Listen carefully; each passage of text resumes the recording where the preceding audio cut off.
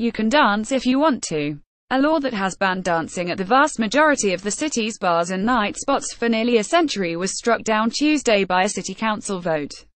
The council voted unanimously to repeal the cabaret law, which prohibits dancing without a cabaret license, which fewer than 100 of the 26,000 bars and restaurants in the city have.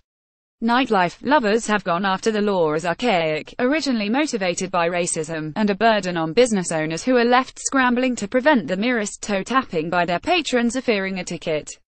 Councilman Rafael Espinal de Brooklyn took up the cause on behalf of music aficionados and do-it-yourself venues in his Bushwick district.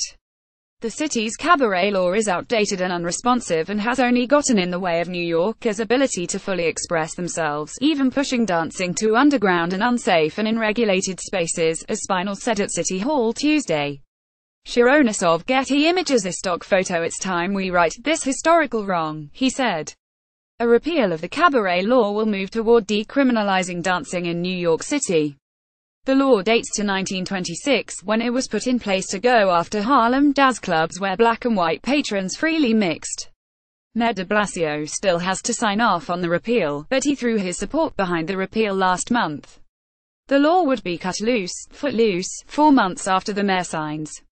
The dancing ban has not been aggressively enforced in recent years, but businesses complain fines have been arbitrary and unfairly targeted to certain types of music, including hip-hop, electronic and Latin music, over others. We have horror stories from small business owners of how the law has been used against them, said Council Speaker Melissa Mark Viverito. The bill passed Tuesday will require night spots to have security cameras, and to ensure that any bouncers or security guards they employ are licensed. The legislation will not affect zoning laws that regulate where different types of businesses can operate.